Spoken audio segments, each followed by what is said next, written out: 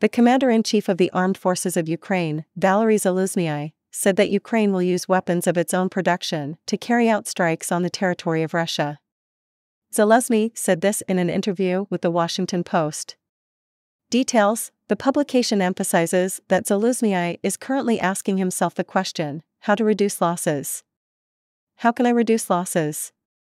Each morning the commander-in-chief begins by finding out how many soldiers have been killed or wounded while carrying out his orders the previous day. Sometimes he comes across contacts in his mobile phone that are already dead. He refuses to remove them. Zaluzhny says that he is postponing grief for later, so that mourning does not distract him from his important work now.